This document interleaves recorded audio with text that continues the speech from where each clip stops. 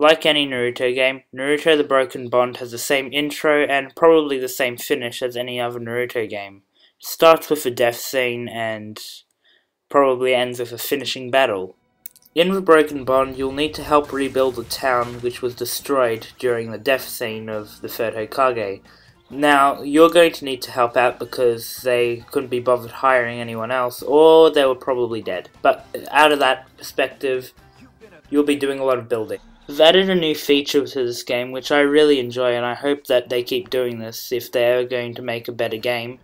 They've added a walk on walls feature this time. This new feature puts you into a small QuickTime event which allows you to click the X button repetitively to walk up a wall.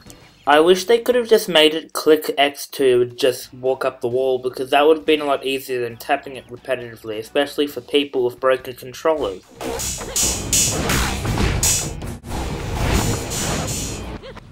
You can now learn the Rasengan, which is a tiebreaker to all moves, because usually when you're low on health you'd want to be able to finish the fight quickly without you dying.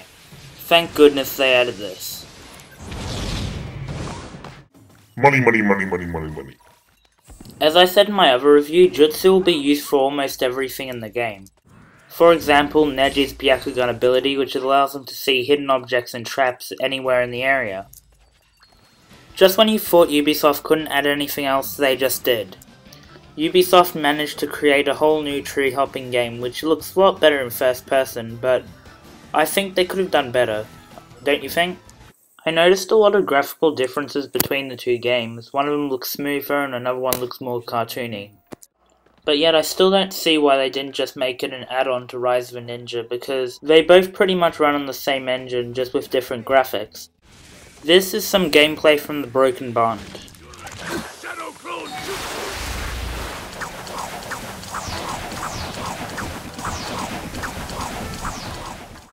And this is some gameplay from Rise of a Ninja.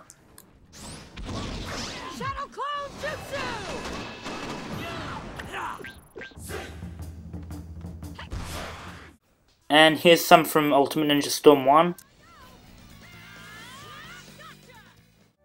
And this is the reason why I do my research on games before I buy them. Exactly Ultimate Ninja Storm 2.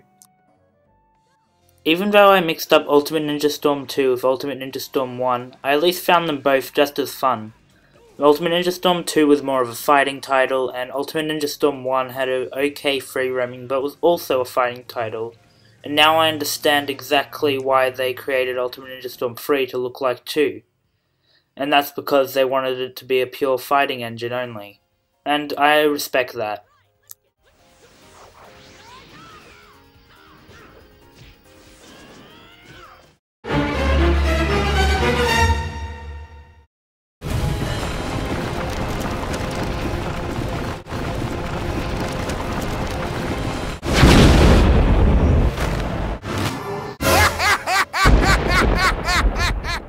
I rate Naruto the Broken Bond 8.3 out of 10. I found this game to be just like an add-on to Rise of a Ninja more than a sequel, and it did kind of feel like a chore if you keep the difficulty high.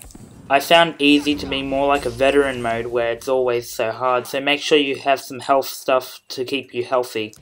I will be posting a heap more videos over the next few days since I got my new capture cards, so stay tuned every Friday when I release a new video on either of these channels. Please subscribe.